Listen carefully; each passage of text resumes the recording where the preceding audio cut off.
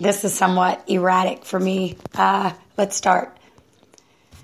I am so broken once again. I hide my scars in the dark so my inner freakishness doesn't come out in the light. I hide my pain, my worthlessness. I try to pick myself up again and not be angry, rejected. Same song, same dance, same fucking story. I am what I made myself. See, you choose to become what you choose to become. It's no one's fault. Addiction, lost in an abyss of worthlessness. Wow. Do I feel sorry for myself? Not much.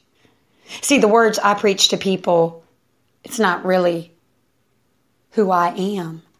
See, I am a walking fucking contradiction. Yeah. That is me. One fucking crazy bitch that always seems to take the rocky road instead of just letting everything go and try to find an easy road without so many bumps.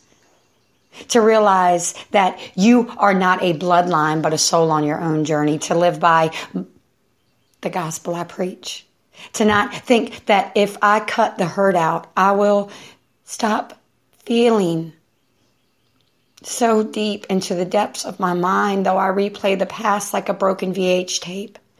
And unless I rewind that tape, I will lose something. But as I have said before, I am lost. I thought with this I would have some kind of peace within this war soul of mine.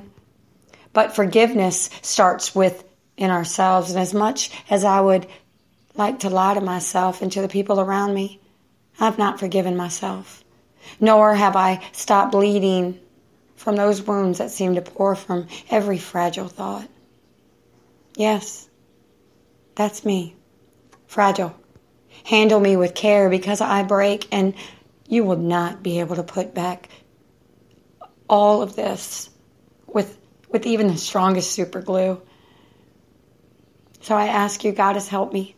I can no longer be strong. I'm scared of what is to come. My mind is unraveling. My thoughts come too fast and I am weak, torn between hate and love. I just want closure. I don't think I have any idea of exactly what I want anymore. I think my vessel has sailed away. And I just miss me.